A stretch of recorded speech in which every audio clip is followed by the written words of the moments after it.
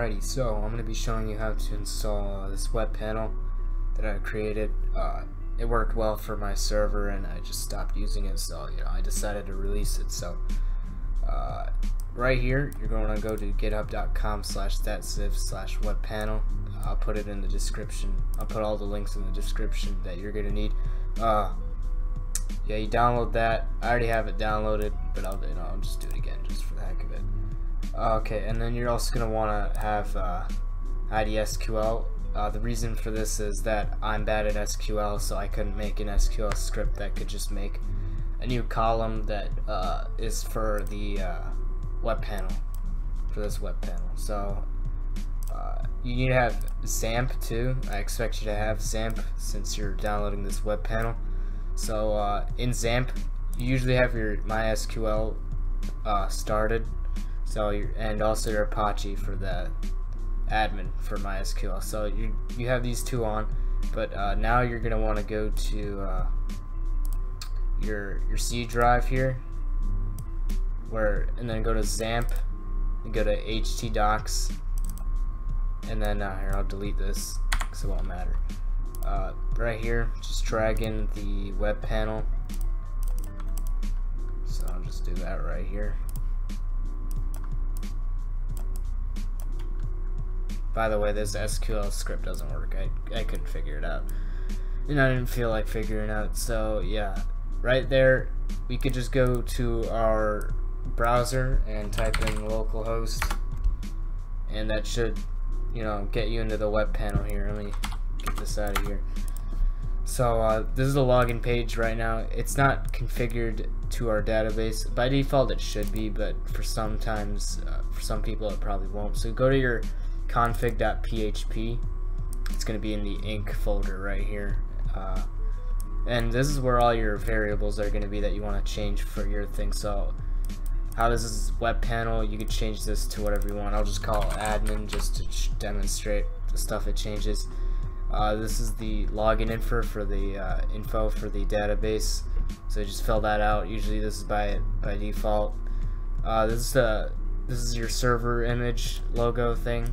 Image. I have that right there, so it's pulling it from there. And your permission level. So what this right here, this is an integer. This is the permission level. So how there is it's like 1 through 5 or 1 through 6 in essential mode. So you just put that whatever this number is greater than is what if the person has this, then they'll be able to have the admin panel, which can control a lot of things. And yeah, that's basically it. So yeah, I'll just save that and see it changes to admin. So now we have to configure it so the password, so there's a password column in our database. So right here, I'm gonna go to our database here. This is a database that I use for my old server. It doesn't matter, I don't really care. I already covered all those out. So right here, you're gonna want to, I'm gonna actually clean this out here. This is why I have ID SQL, because I have no idea how to use or actually do SQL scripts. All I know how to do is ID. I don't even know if I'm saying it right. So just save that. Alright, so now what your database should look something like this, probably less. I don't know, I was messing around with ESX, so I have a lot of stuff in here. Just add a new column and call it password. Make sure it's exactly like this. That's it. Varchar, keep it like that. I keep this to 50. I don't really know, it doesn't really matter. The default value, make it custom and set it to password. So what that does is anyone that wants to log in, they can log in with their username, and they usually have a permission level of 0, so they can just see their info. That's it, only their info. And that's basically it. That's kind of how you set that up. So yeah, so let's say your name is in the database.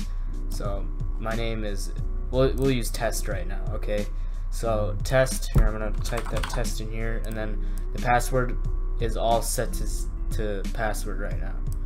I'm gonna see what permission level is there. I'll change this to 0 permission level, which is all configured by the essential mode. So right now this is password. Here, I'll type in password. So it's gonna log in, and you can see that all of your all of your info for from the database is pulled into here, and it's all like polished, I guess. I don't know. It doesn't really look that polished, but you know. Yeah.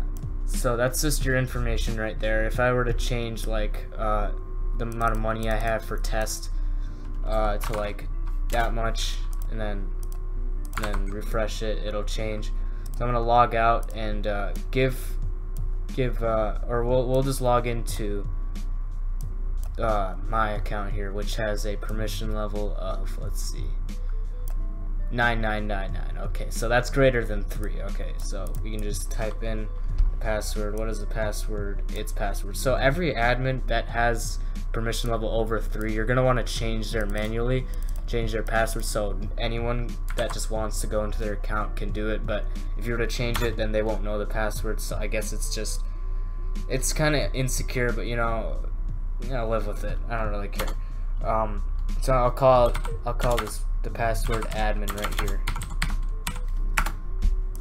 So now the password for Zua is admin. If I can do that, yeah.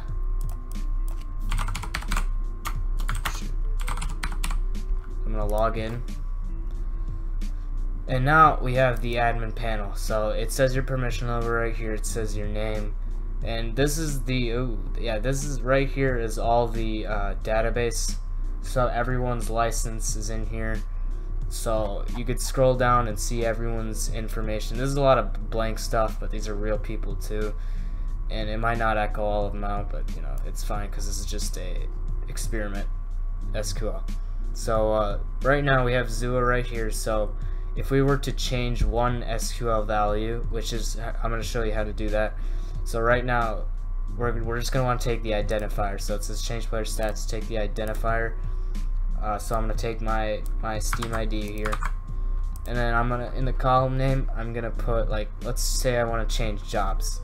We can manually change my job here. So make sure it's whatever is in the database, whatever it's actually called, like job underscore grade. Make sure you type that out instead of like this. I just put that there just to make it look like more readable. I probably shouldn't have done that, but you know, it is what it is. So I'm gonna change this to or actually I just want to change, let's just change my bank balance, or my money, because I don't feel like doing anything else.